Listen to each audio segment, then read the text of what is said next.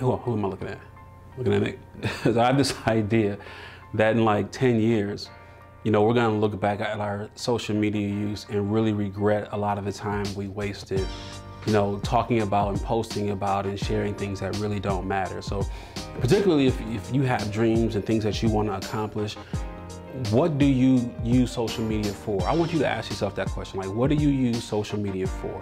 So if you are a musician or you are a songwriter or a singer or a rapper, you know, do you use social media to promote your stuff, to share with the world your music?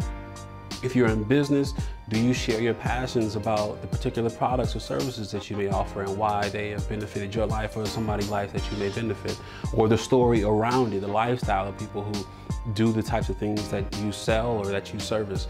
So here's a challenge for you. So go back and look at your last 50 posts on either Facebook or Instagram or Twitter. Matter of fact, have somebody else go back and look at your last 50 posts on Facebook, Instagram, Twitter, and then have them tell you what you use social media for. Because I will bet probably half of you use it to talk about the game last night or Real Housewives of Atlanta or whatever, you know, except the thing that you're truly passionate about. And so what I challenge you to do is actually take, you know, stock of this whole game is about building an audience.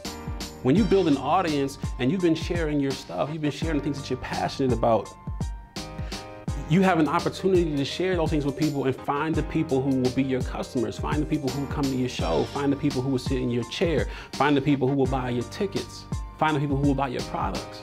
This whole thing is about building an audience. And once you build an audience, you can sell them anything. So I challenge you to take a look at the things that you're doing online, where you're spending your time, what you're posting about. People who like your stuff don't necessarily become customers. This game is not about getting likes and comments. This game is about finding people who are passionate about the same things you're passionate about.